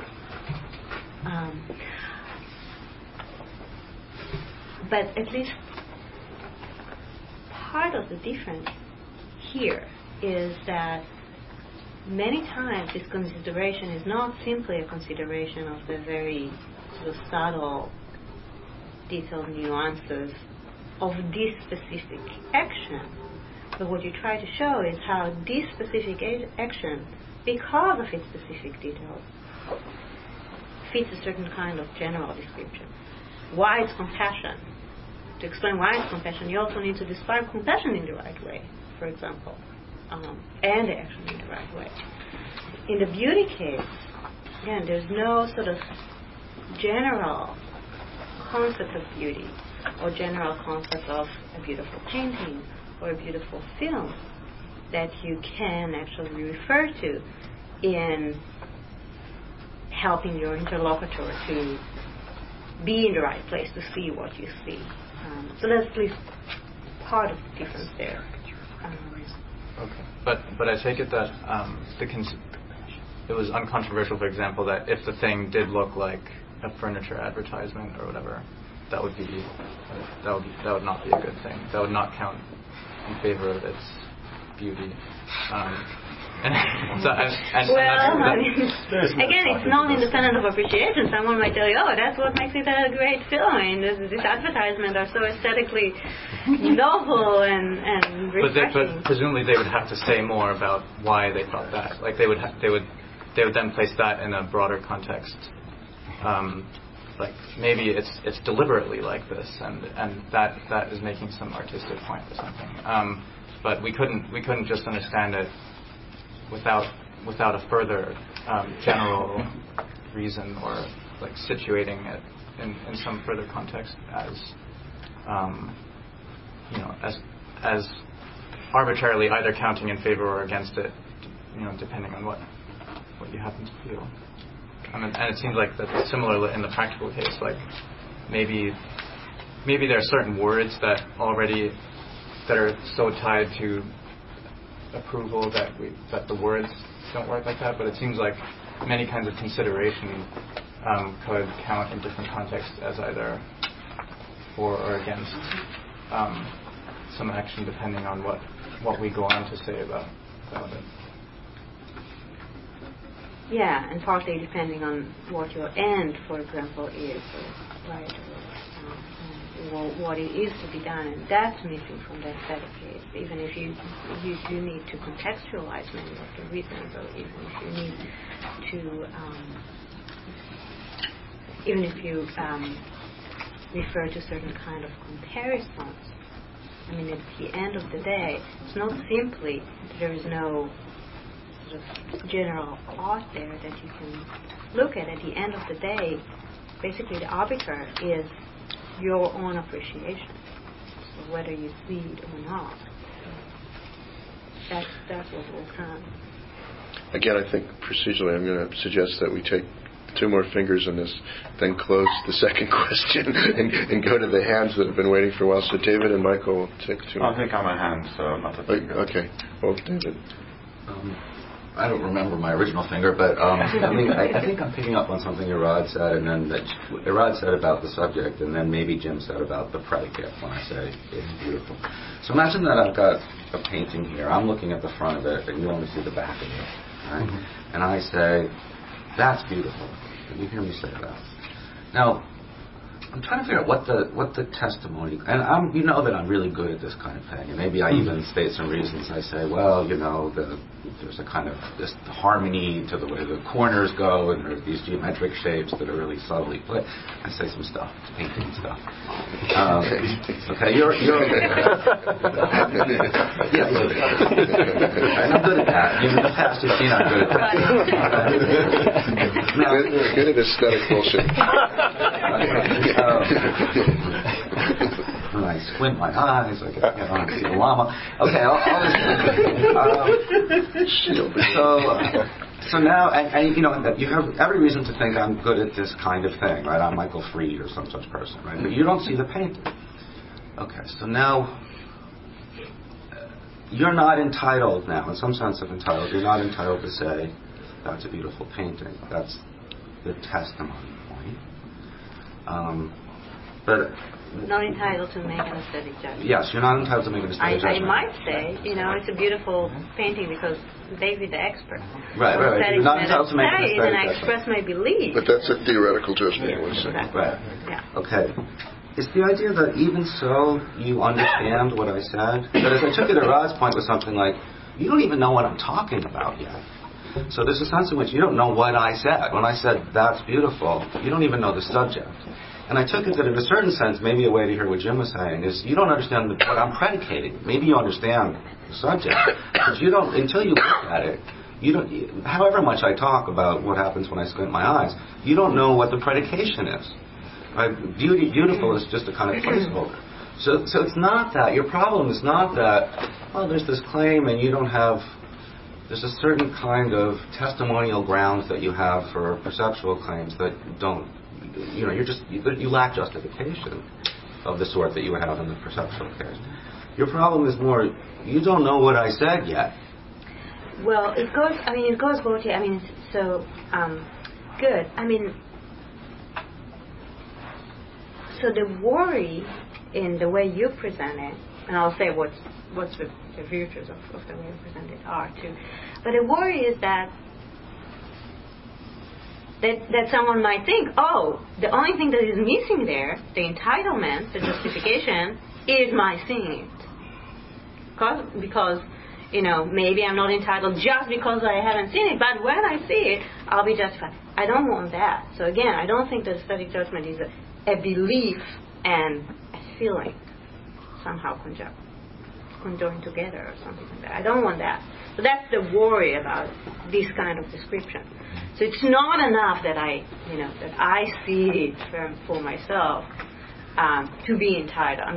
In some sense, that's not the distinction there. It's not that that I have the belief now. The only thing I need in addition is the seeing in order to. It might be enough, but the it have to be there. Yeah. Wait, so that's one thing. It's more like it is.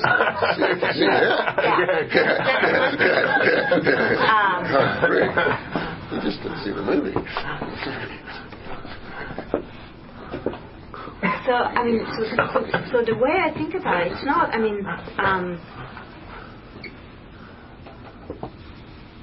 So my aesthetic judgment of it is going to have a completely different form than my expressing my belief that I find it beautiful. Okay, so it's going to be a completely different thing. Now, if you are an expert enough, if you are articulate enough, then you will basically articulate your appreciation of the object in a way that takes into account whatever you see in the most detailed way. So your judgment, the one that I just hear, right, is not simply an expression of your belief, but it is a way of appreciating the object. It's a question of my pleasurable perceptual uptake. Yeah, but I'm just saying, maybe there is a way of articulating articulating the all complex. It's like what you feel for it in a way that allows me at least to see something in there, not to be completely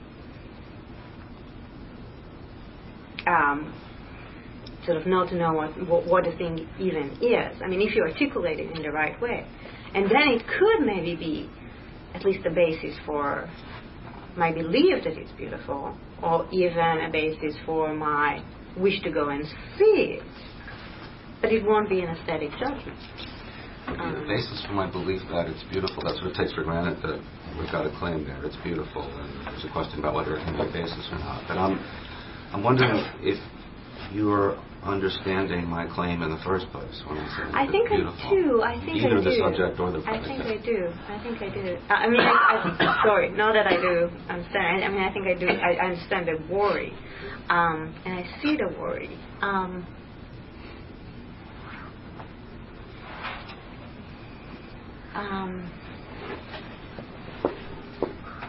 Yeah. Again, I mean,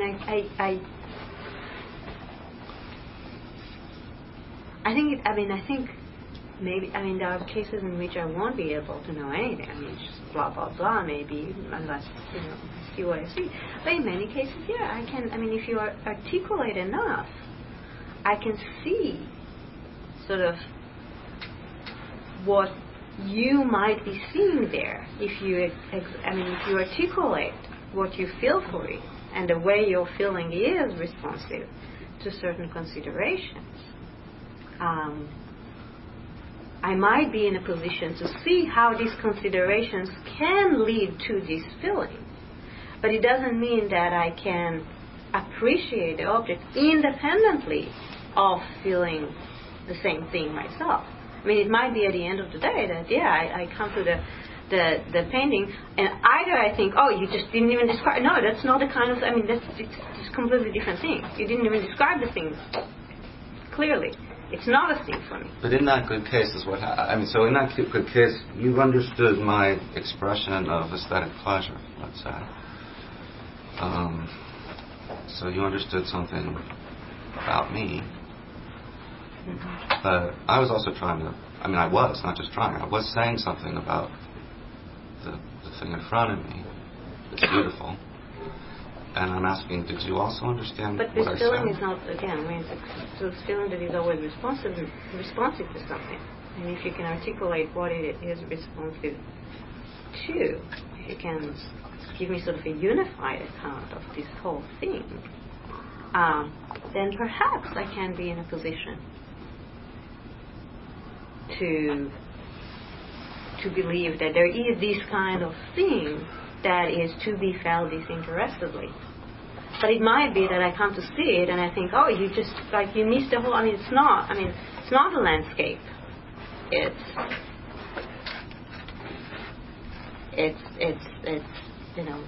something else completely. It's still life or something like that. Or I might say, oh yeah, actually I see now it is a landscape, or it is a performance, but because, as I said before, because it's so precise, it's not great. It's just mechanical. So, there should be, I think there could be different scenarios. And I think that if the critic is articulate enough, you should be capable of seeing something. Of seeing? Of seeing something. Of seeing. I think we should go to our third hand. Okay, I'll make this very brief because we are running out of time. This is just about a general worry about certain identities you have in your paper. And let me put it this way. What faculty exactly are imperatives like look at it this way or addressed to, or what faculty really is responsive to aesthetic reason? Is it the feeling of pleasure or the power of reflective judgment? That would be good. Because I would have thought it is the power of reflective judgment. You seem to suggest that it is the. I'm trying to suggest that you can't separate them that way. So at the end of the day, it's not a pleasure itself. It's not a pleasure itself independently of the power of judgment. So if Kant is right, the determining ground of the pleasure is the harmony of the faculty. That's exactly what it's conscious of. Right? That's what it. That's how it's conscious of its ground, namely how it's conscious of itself as proper in the right way to the object. So, so at the end of the day, you would like to identify those two? I want to say that we can abstract, we can think about them abstractly, but as Kant thinks about them, they're not two separate stages of aesthetic judgment. There's an act of judgment. There's no first harmony of the faculties and then pleasure, or first pleasure and then harmony of the faculties.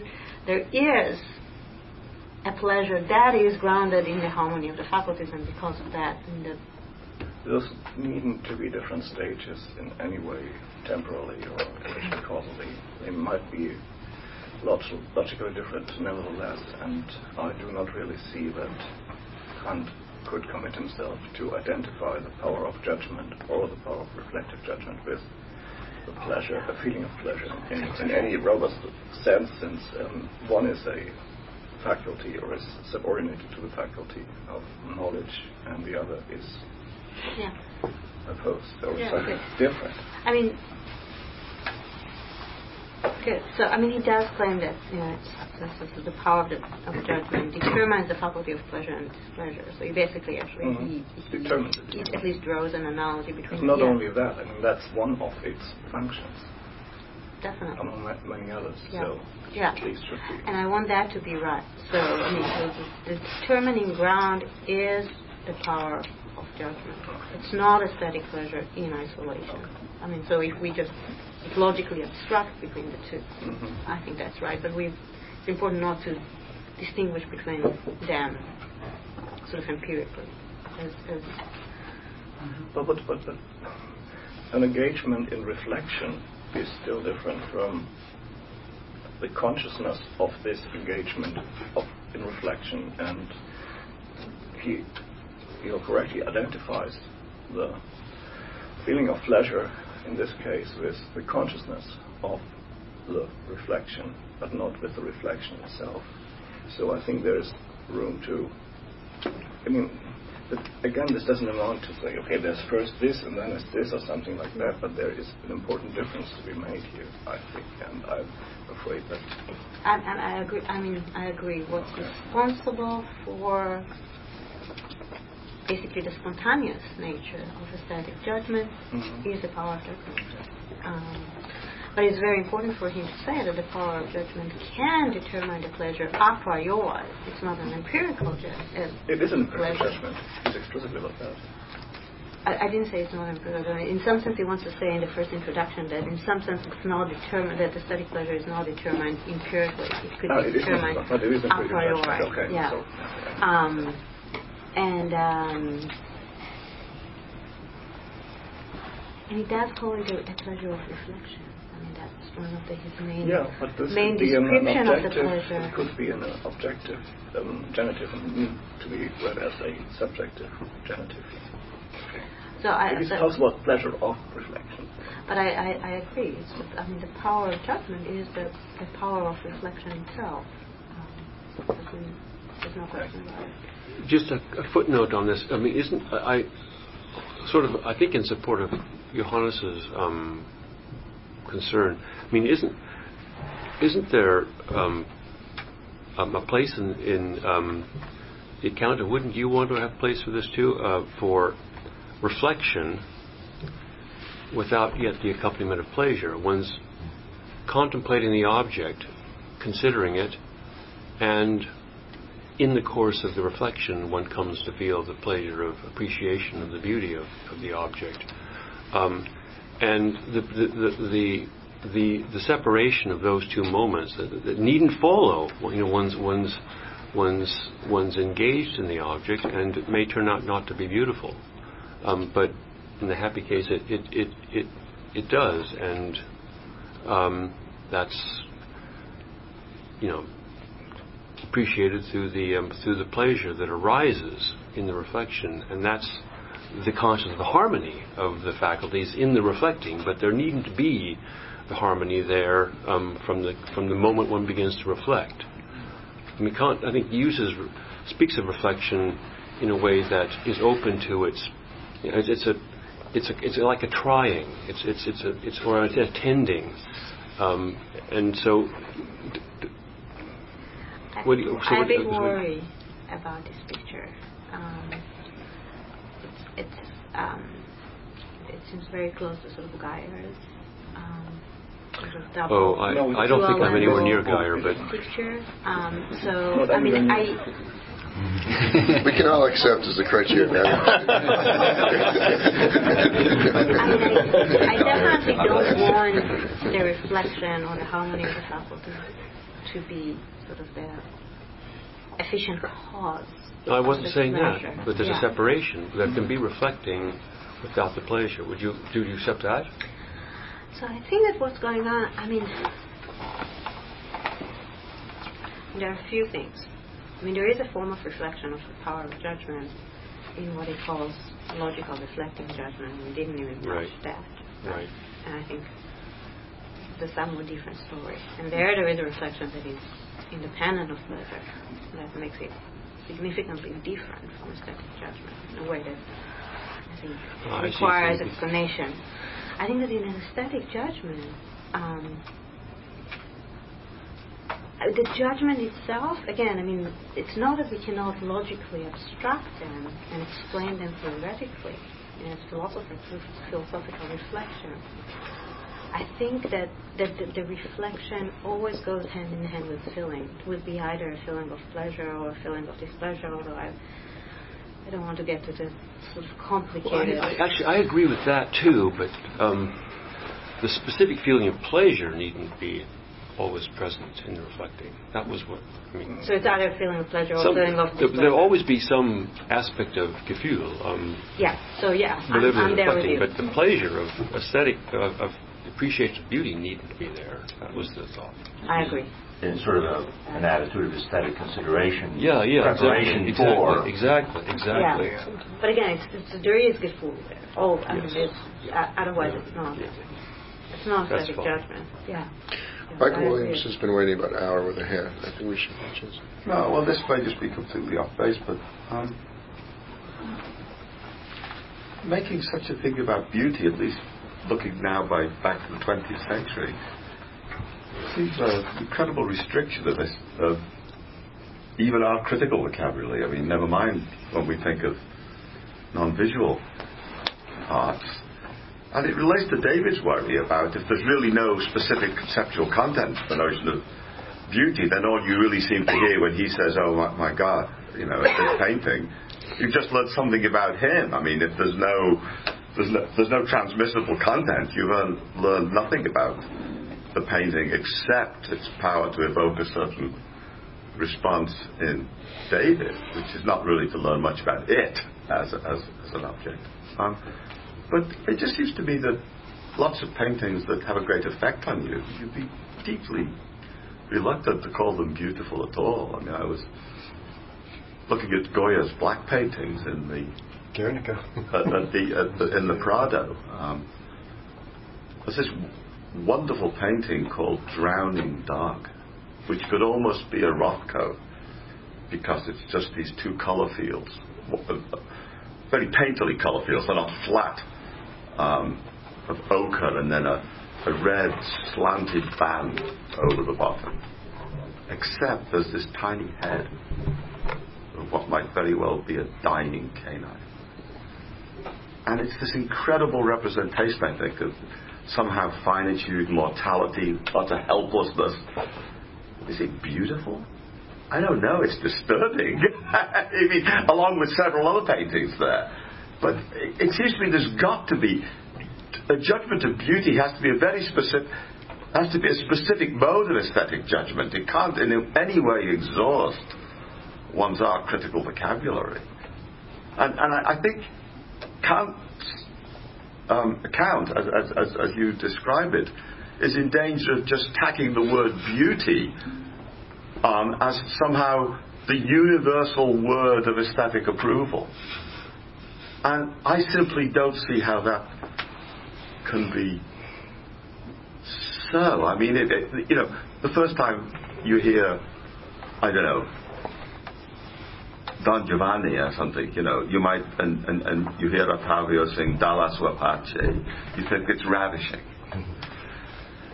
The first time you hear Strauss's Electra, I'm not so sure, You might be very affected by it, but not in the same way as Mozart. And I'm just worried that this emphasis on beauty is somehow flattening the critical vocabulary in a way that it perhaps ties it to a certain kind of classicism, which, the sort of thing that made the French not like Shakespeare or something, because he mixes genres and the classical unities are not observed, and there's a beauty to the verse of Racine which there isn't to the ravings of King Lear or something. But then you think, too bad for the French, right? I mean, that was their problem, not Shakespeare's problem. And it wouldn't be Goya's problem if you found some of the horror represented by him in a way almost repellent. That it would be wrong to aestheticize it under the category of beauty. The painting would fail if it did that. So I'm really bothered about making beauty the be-all and end-all of aesthetic judgment. Anyway, I know that's not terribly relevant to your particular interpretation of Kant, but it's something that's been bothering me throughout this whole discussion. One just short remark before I actually answer your question, just a remark about David again. Part of my worry about this scenario was that aesthetic judgment would appear to be ineffable and incommunicable. And that's not what Kant thinks. It has a special form of communicability, but it's communicable. That's what's really important about it. I was really afraid also that it would suggest that it is a judgment about his feeling. That's something that Kant. I didn't mean that. I meant it was all you would learn from it. Not the judgment itself, but by such shareability, the most you could learn from him was prior to it. It's more from what you learn is he says it, the saying, rather than what is said, because the communicative said is the issue. Right. I wasn't, just very quickly, I wasn't even meaning to suggest anything about incommunicability. If you come around, then right. It's fine, perfectly communicable. This is not. Yeah, but not by testimony, David, right? Yeah, just not by testimony. So like if I'm on the phone with you and I say that's big, that's also you don't know what the hell I'm talking about. It doesn't mean that there's anything in principle. Beauty. Maybe not in this paper, in some paper. I think usually when I start a paper on Kant's aesthetics, I often have some kind of footnote trying to explain away. I use beauty following him and why it's not meant to be.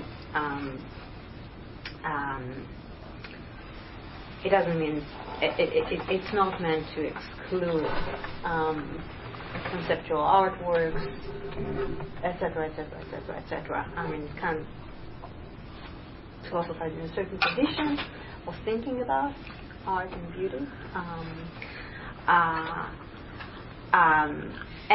I do think, I don't know that I have enough time, but I think there's a lot of work. There are resources to show why the way he used beauty does not exclude, many of the artworks that he couldn't even imagine actually, and why his account is fitting for artworks that are not beautiful in the narrow sense of the word, or conceptual artworks even, etc., etc. But I'm not going to get into it. Partly, I think what I'm going to say is that I also, it's not simply, it's not that I want to say, well, he philosophized in a certain tradition, and I work on him, so I use the term beauty. I think there's significance. It's important to preserve this term, just as I think it's very important to preserve the concept good when we talk about practical rationality, and it is important to preserve the concept truth when it comes to theoretical rationality. And I do think that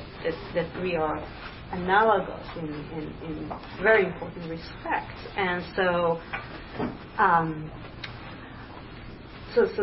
part of the way that I think Kant uses the term beauty is to suggest a certain manner of relating to objects. Basically, I think that beauty is the formal object of aesthetic judgment, so it actually stands for this specific power of judgment rather than to any sort of empirical description of a certain set of objects.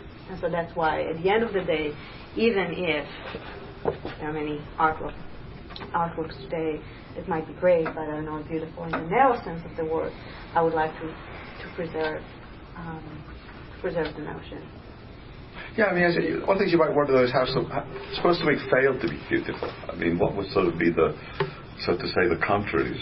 I mean, you might think, well, ugly. This is one obvious, but I mean, it's sure that in many ways one could fail to be beautiful without going all the way to being something that might be merely pretty, for example, or decorative.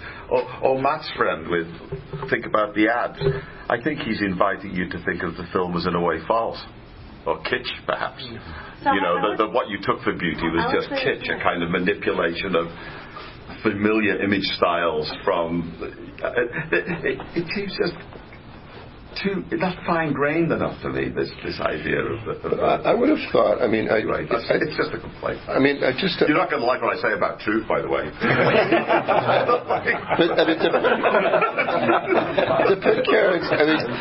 Keren was putting, the point, like, Kant's notion of beauty does not exclude, but to put it a little more strongly, I mean, there's a question about whether Kant's aesthetics is going to be equal to something like Goya. I don't think anything I'm saying settles that.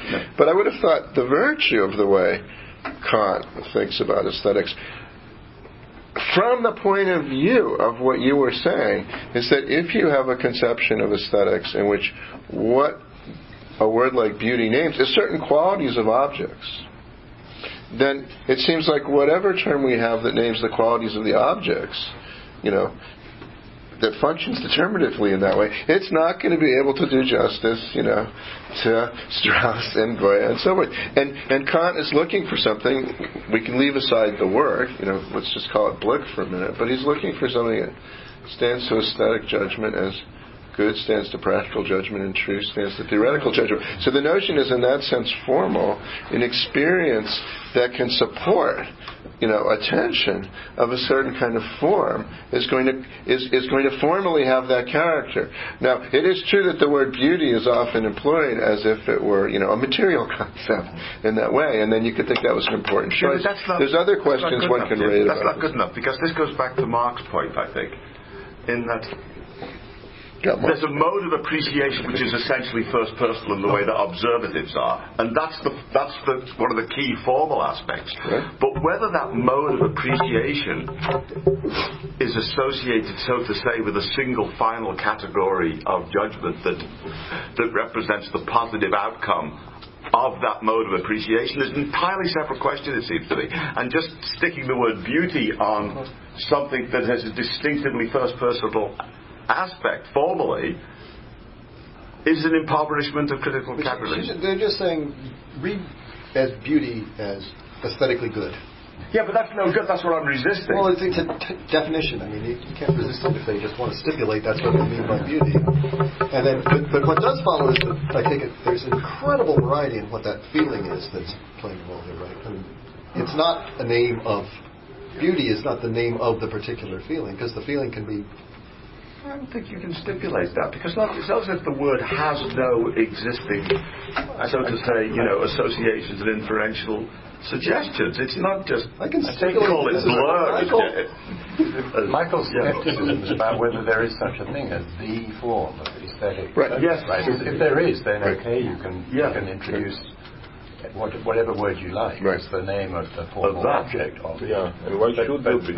Right. Wouldn't that be a way of getting at it? That would be a way of getting But I didn't think your example showed that there wasn't a common form in her sense. It just said that there were different kind of specific emotional engagements. What I see in common is the essentially first personal aspect that you must be engaged with the object. I do see that. And one could perhaps push it further than that. There might be certain formal features of the object, which not of course consciously, but nevertheless one also engages with. But nevertheless, the idea of introducing, even stipulatively, a single term for, so to say, a positive feeling at the end of it all strikes me as not necessarily a good idea. And we are going to let Michael have the last word. Sorry about that.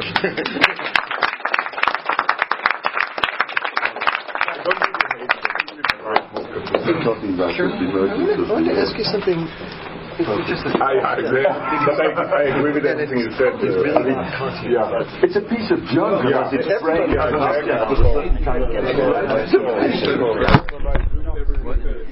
of